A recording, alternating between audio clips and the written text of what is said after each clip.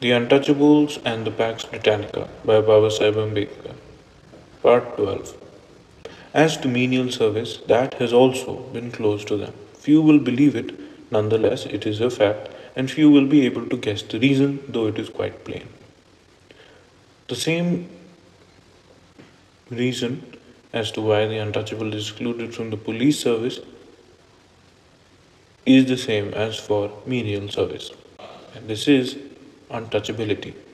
As part of his duty, a constable has to arrest a person. As a part of his duty, a constable has to enter the house of a person, for instance, to execute a search warrant. What would happen if a person arrested is a Hindu and the constable is an untouchable? Police constables have to live in lines as neighbors, use the water taps.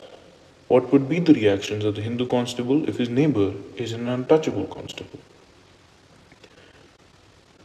Police There are these considerations which have barred the entry of the untouchable in the police service. Exactly the same consideration have been operative in the case of menial service. A menial in government office is, in law, required to serve in the office, but his services bring him in contact with others who are Hindus, whose contact causes pollution. How could he be welcome? Besides, according to convention, a peon in office is supposed to serve the head of the department and also his household.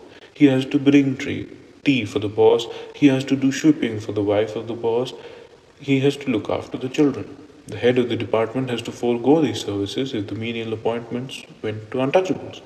Rather than forego these services, the untouchables was deprived of his right to serve.